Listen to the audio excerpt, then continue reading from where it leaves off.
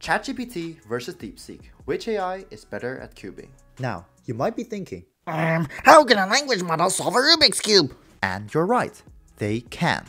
However, they can provide me with a solution and help me solve the cube. So here's the plan. First, we will ask the AI if it is able to help me solve a Rubik's Cube. Then we will give it a scramble. Next, I will try and ask for a solution, either a reconstruction or a scramble specific guide. And finally, if all this doesn't work, we will ask the AI if it can reverse the scramble for me.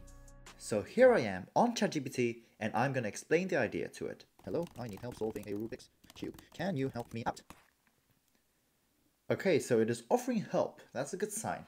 I have a scramble. Can you help me solve it? So here I have a scramble for it. Let's see what ChatGPT can do with it. Aha, so it basically gave me a very bad guide on the beginner's method. I think we can do better. Can you give me the notation required to solve the scramble? It's searching the web? Huh? Okay, so ChatGPT can't solve the cube for me, so he wants me to use another online tool. I want you to give me a solution. Why is it searching the web again? Okay. Time for the backup plan. Can you please reverse the scramble for me then? Okay. So far so good.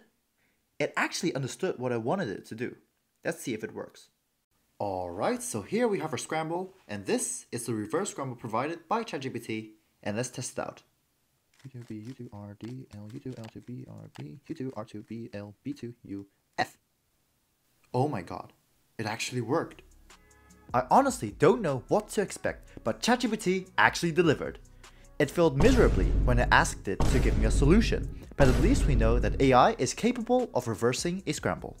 I repeated the entire process with Deepseek, and at first it kept on giving me beginner's method guides, but in the end it actually gave me a solution. Let's try it out.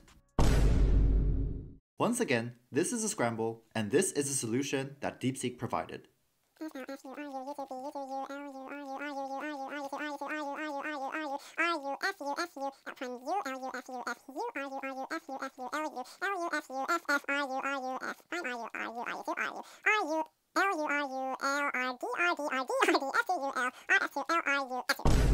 Yeah, this is about what I expected. Yeah, that failed miserably. So we're gonna go back to the backup plan and ask Deepseek to reverse the scramble for me.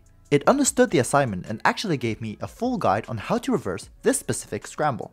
Let's try the final reverse scramble out. Alright, you know the drill. This is a scramble, and this is the reverse scramble provided by Deepseek. U2B, U2, RD, L, U2, L2B, RB, U2, R2B, L, B2, U, F.